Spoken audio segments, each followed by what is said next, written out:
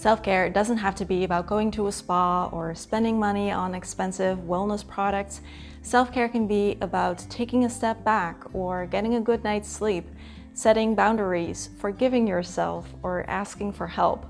Self-care activities help us to check in with ourselves, to prioritize our health and our happiness, and to do the things that support our growth and well-being. Lately, I haven't been feeling that great, to be honest. I haven't really been feeling much like myself. I felt very tired and just in a funk. So I started prioritizing my self-care more, and specifically there are 3 self-care habits that are currently really changing things around for me. So today I want to share these with you. Welcome back everyone, and if you're new here, this is a place where you can get tips and inspiration for living a simpler, happier and calmer life. So if you haven't already, be sure to hit subscribe down below for more videos like this. And this video has a sponsor, which is Native. I've used their deodorants for a long time, and honestly, I've tried a bunch of different brands when it comes to natural deodorants, and theirs is just the best by far. It's like a whole different league. I love the way they apply. It leaves my skin feeling very soft. They're not sticky, it dries quickly, it doesn't get on my clothes. And the best part is that they do such a good job of keeping me smelling fresh, like honestly for days, even after running errands or doing yoga.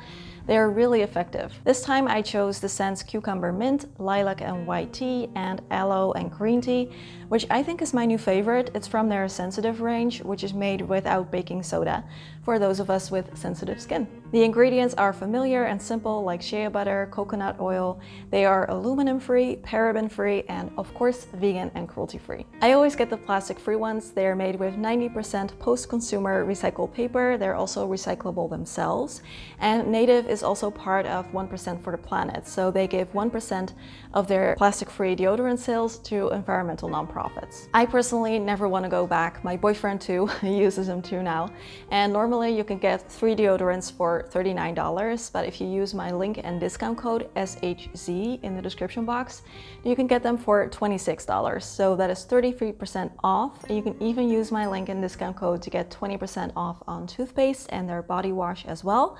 So really big thanks to Native for their support. Let's begin with the first of my self-care habits. There's a Dutch concept that has always been very normal for me since I'm Dutch, but someone recently asked about it on Patreon in one of our tea time chats, and it looks like it's becoming a bit of a trend online, which I actually was not aware of myself. And since then, I've kind of looked into it a bit more and fell in love with it again and rediscovered it again. So I've been doing it a lot more recently, and it's been very helpful. It's called Niksen, and niks is the Dutch word for nothing, and the en at the end makes it a verb. So niksen means nothinging or doing nothing. It's different from things like mindfulness or meditation, where we also celebrate doing nothing and just being in a moment, but in that case it is still quite active, like there's active awareness. So you're focusing on your breath or you're focusing on your thoughts, and as soon as you notice that your mind starts to wander, you bring your attention back. Whereas with Niksen, there's really none of that. You're completely allowed to let your mind wander. There are no rules or anything, as long as it feels nice when you're doing it. And Niksen doesn't actually have to mean doing nothing. It's more like not doing anything productive or anything that's too active. So you might just hang out on the couch, watch a movie, or read a book or a magazine, or listen to some music. So basically just lounging around the house. It doesn't have to look pretty or be aesthetically pleasing either. Usually I'm just in my pajamas, no makeup, hair all over the place. You're allowed to get super comfortable. Whatever you feel like doing is fine. No expectations of what you're supposed to be doing, and because of that it is really nice because it's actually restorative and it really helps me to recharge my battery. The best thing about Niksen is that it is not seen as anything bad or negative or lazy here. People generally know that Niksen is a nice thing to do sometimes, and we tend to make time for it occasionally. Of course, it depends on someone's schedule, but you might actually spend like a whole weekend just nixing around the house. And when you go back to work on Monday and people ask you what you did on the weekend, it's perfectly acceptable to just say, oh, it's just nice and niksen.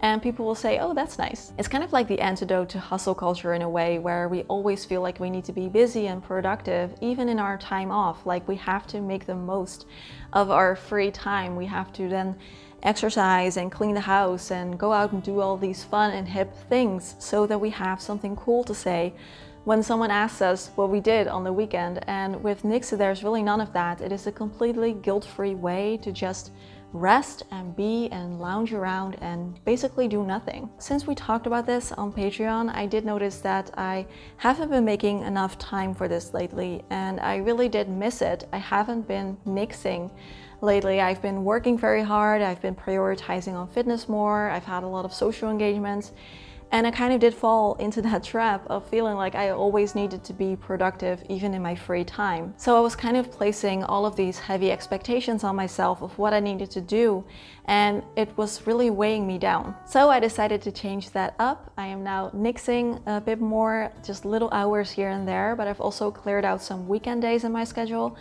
to just nix all day. I've been watching Studio Ghibli movies, I've been reading a lot of books, doing a bit of light yoga, and it's been so nice. I do notice that it's not enough and I need a lot more rest to feel better because I'm still not feeling my best, but I do notice that it is starting to help. You can decide how you want to add Niksen to your life. Maybe you could schedule an hour here or there, or if you have the time, maybe a whole day. Just completely guilt-free you time. No expectations of yourself whatsoever. There's nothing that you have to do other than what you feel like doing in that time, and just enjoying yourself, resting, recharging, and leaving any type of guilt or feeling that you are lazy out the door. It's really very wonderful. I'm really curious, have you heard of this term before? Or if you're also Dutch, were you aware that this is something that people talk about online? Because I wasn't, so leave that in the comments section. Another self-care habit that I've been looking into recently and that I've been applying for myself more is self-soothing. I'm not an expert on this, but to me, self-soothing means just things that I can do for myself to regulate my emotions, but in a good way. So if I'm feeling tired or stressed or emotional in some way, what are some things that I can do for myself to kind of bring that down a little bit in a very nice, kind, loving, nurturing way, to just reassure myself that things will be all right, even if I don't know or see the solution just yet. I'm a big fan of dealing with emotions through mindfulness, and this is something that I've been doing for a long time. Probably like 20 years or so I've been practicing with this, so it's become second nature to me.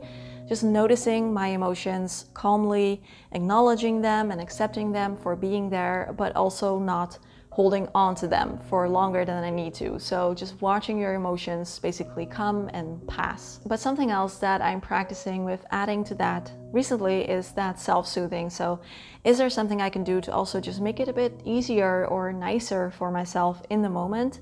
For example, I've been dealing with a bit of stress regarding a family member of mine who's not doing too well currently, and I find that in those moments, self-soothing can be quite helpful. Hi everyone, Editing Vera here. So I just realized that I forgot to include some examples of self-soothing. So I blame the heat wave, I had heat wave brain, but you know, at least I smelled nice. So one example of something that really helps me is to do really light restorative yoga, lots of forward folds, child pose, things like that. It always feels really nice if you have some pressure right here in between the eyes. That's very soothing. Lying down in general is very soothing to me, so I might even just lie down on the floor for a couple of minutes on the rug with a pillow underneath my head or underneath my knees. Let me just wait for this ambulance to pass by. Something else you can do is massaging the vagus nerve, which is right beneath, underneath the ear. You could do that, it's very calming. Breathing exercises, lots of deep belly breaths. These are all things that really help me to kind of cool down and quiet the mind and balance the equilibrium. And just generally, I like to be a bit more accommodating towards myself, so I might lie down in bed if I'm feeling like I have a stomach ache or a back pain and just listen to some soothing music. I might even work from bed sometimes, or just make myself a nice cup of tea, have a little break, things like that. What's important is to find something that helps you in the moment, but that is also good for you long term. So for example, I've also noticed that I've been craving a lot more sugar and caffeine since I'm so tired. But then I don't do that because that's not actually going to help me long term. So maybe for you it's shopping or something else, so try to be mindful about that. All right, enjoy the rest of the video. I think it's all about recognizing how you're feeling and then making the choice to deal with that in a kind and gentle way, to just do something that helps, something that's good for you. And the best thing about this, in my experience, is that this kind of behavior towards myself has helped me to reaffirm this belief that I matter, that I deserve to be nice to myself, and that I'm worth it, and that it is perfectly okay to not always be productive and strong and independent. And the third self-care habit that I've been practicing with and that's been very helpful for me recently is being more aware of setting up some kind of emotional boundaries. And this is a little hard to explain or find words for, but I'm gonna do my best. I'm a very empathetic person. Maybe if you're watching this, you can relate, but other people's moods or emotions really affect my own, to the point where sometimes I don't even really know if what I'm experiencing belongs to me or someone else. Recently, I've been experiencing this in my own personal life, but also with things like the news being very negative and sad. It's affecting my own mood and emotions, or I'll read something online. I don't really consume social media that much, but I might read someone's comment and that affects me, or when someone emails me. Basically, any time that anyone else is going through a hard time, or if I read something sad in the news, it has the power to really shift my mood. So what I've been practicing with is setting up just some kind of emotional boundary by recognizing that people can have their own emotions, and it is not my job to fix the whole world or to take their emotions onto myself as my own burden. That, of course, I can empathize with others, but I don't have to also take on their emotions. It might be a cliche, but it is very true that we cannot pour from an empty cup. So I cannot be there for others if I'm not feeling good myself. So if I notice that something is draining my energy or has a negative effect on my mood or my emotions, I try to find a solution for it. This can also be done in more practical ways. Like, I've been going back to not looking at my phone at all in the first hour after waking up and the hour before going to bed. I've been kind of falling back into old habits with that one, and I do notice that I feel so much better if I can just slowly wake up in the morning, focusing on myself, focusing on how I'm feeling, instead of already burdening myself with all of these stresses around work emails and the news and social media first thing in the morning. So really, if you can only take away one thing from this video, I would suggest it be this one. It makes such a big difference. You could also set boundaries around your phone on other times of the day or even days of the week, like letting people know that on Sunday you're not on your phone, you don't have it with you, you keep your notifications off, and if there's anything urgent, they can call. So just keep your phone away and focusing on yourself, recentering, grounding, and just experiencing the day. And what I'm trying to do is, when I notice that I'm empathizing with someone, I can listen and try to help, but still keep that emotional wall up, kind of like a glass wall, so that I don't take on their emotions as my own. And then also realizing that this does not make me a selfish person, because taking on other people's burdens is not doing anyone any good. So I hope these tips can be helpful for you as well. I've been trying to open up a bit more in my videos on YouTube here and share more about my own personal journey and the things that I'm going through now and the things that I'm doing now, instead of the things like in hindsight that I have done to live a more simple, happy and calm life. So I would love to know in the comment section if you enjoyed this video, because then I know that people like it, this kind of format, and I can try to do that more. And if you did enjoy this video, then you will definitely also love my videos on Patreon, because they're much more like this as well. And if you join now, you get access to over 60 videos that are already up, and I add 2 new ones every month.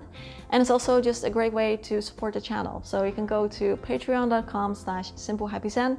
It's $5 a month. You can join and cancel anytime, and we would love to have you. Don't forget to check out Native if you like smelling nice and fresh.